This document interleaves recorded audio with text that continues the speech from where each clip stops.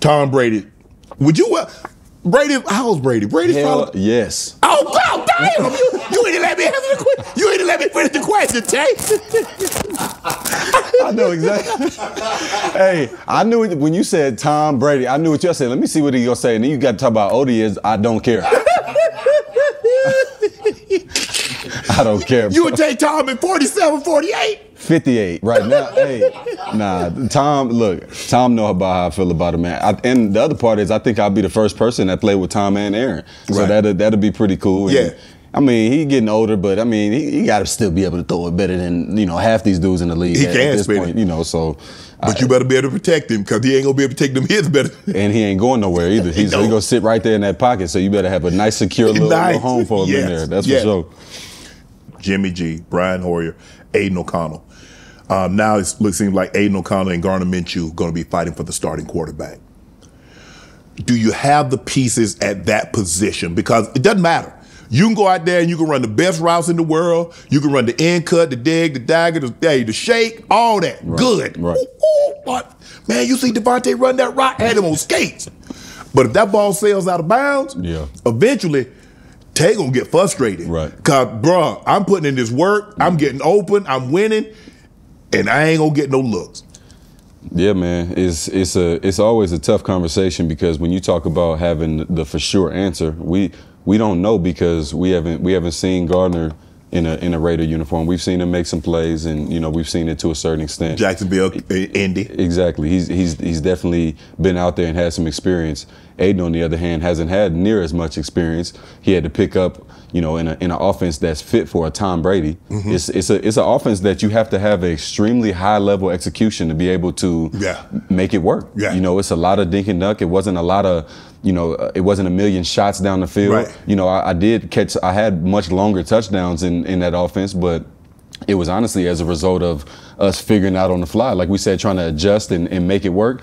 It was a lot of that. So when you got a guy, and me and Aiden talked about it at the end of last year, because I think we were in a hot tub and somebody asked him, like, what do you think about this offense? And he said himself, this offense just requires a really high level execution. You got to be able to really sustain a drive. Right. Like you don't get, just because you went, you capitalize on fourth down twice. You don't get 5 downs on the next one. You still got to move. So if you only done got 20 yards with 2 first downs, right, that's a lot of work you still got to do to get down there. Especially the ball get nailed in the end zone. You starting way back there. Right. You can still get 3 first downs and punt the ball. Right. So it's not in a lot of offenses in these especially today. These offenses explosive, man. You get 3 first downs, your ass done scored, basically.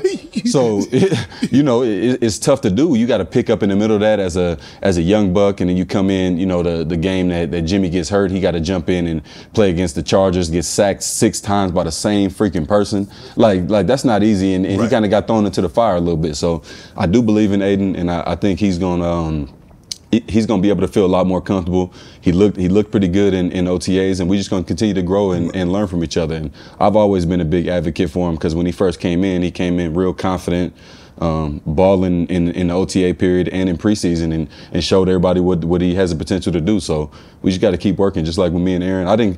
If you trying to count your chickens before they hatch with me, then you wouldn't have had no eggs.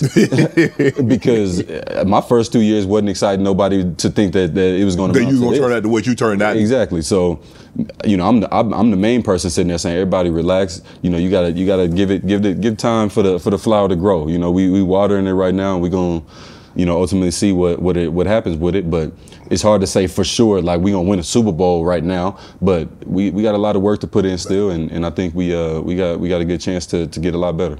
So you would say that the offense under Josh, it required a lot of patience and a lot of precision. Correct. Because hey, if you miss, but you got to be able to come back and do it over and over and over and over again. And a lot of times you're doing that without taking shots. Exactly. And this game is about. And that's a lot of snaps too. Yes. So at the end of the day, when you got your team on the field for almost 80 plays, you're going to be out there with a lot of folks and maybe hurt folks. Right. Now, if you can get out there and get some explosives and your defense is out there and getting the ball back to you, putting it in it, then now that's less plays. You stretching the field. The morale of the team is different because now you done got more confidence. Getting a first down, on fourth down is cool, and that can give you confidence. You want to have that in your bag of being able to, but you ain't trying to go down there just scoring on. You ain't gonna make a whole lot of living fourth down. This team goes for it the most on fourth down and all. No. That's gonna get you in trouble. That's gonna bite you in the butt eventually. In Philly, that worked because they doing it different over there with the way they do it. But when it's 4th and 3 and you done ran the ball 3rd and 6 to get it shorter to do it like that, like that's just not the type of ball I believe in. I believe in being aggressive, especially when you had the personnel to do so. I'm looking at you guys had some issues. The Raiders, man.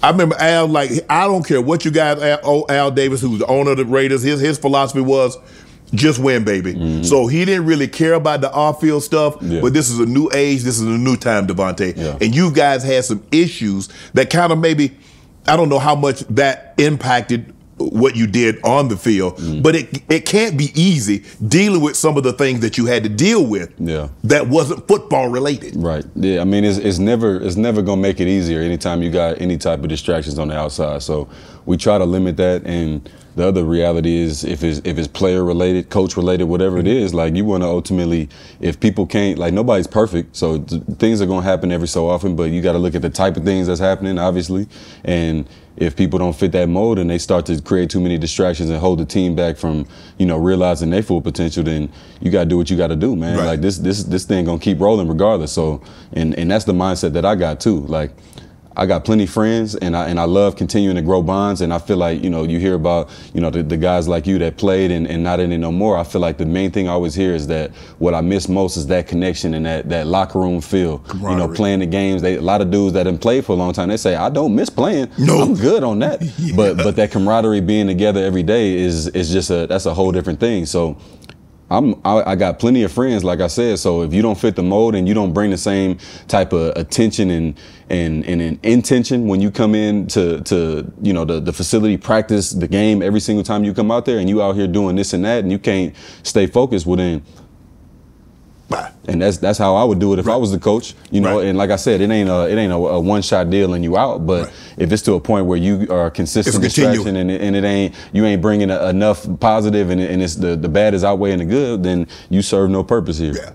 So it's funny that you said that. Is that, do you feel like sometimes like the Raiders, because of the Raiders, kind of like, if I was born a pirate, I think my job is to naturally pillage and loot. And so if you get drafted to the Raiders, it's almost like I'm supposed to be a bad boy. I'm supposed to be bad. I'm supposed to get in trouble. As long as I knock hell out of people on the field, I catch a few touchdowns. That may be. I never really thought about it like that, but like you said, you grow up in that, or you get brought into that culture. The thing is, I think that's kind of the older thing. I don't know if that's the Raider culture as much. It's definitely that hard nosed, tough. You want people to fear you coming in. Right. You don't want them to fear that you about to shoot them or rob them. You know what I'm saying? Nothing like that. So we can't be getting too out of control with it. But we try to definitely have that same type of mentality. That's what he said. I mean, we watch videos throughout the year. Little hype videos they put together for you week in and week out, and we get to see some of the stuff that Jack Tatum and the boys was doing. Man, and Al, you going to jail for that, even on the field today. I'm telling you, John Madden too. Them boys saying, yeah, we the Raiders. Yeah, we gonna punch you in the mouth. What you gonna do about it?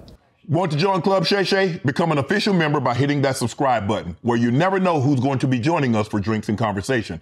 Don't be late to the party, because we like to do something before 2 something.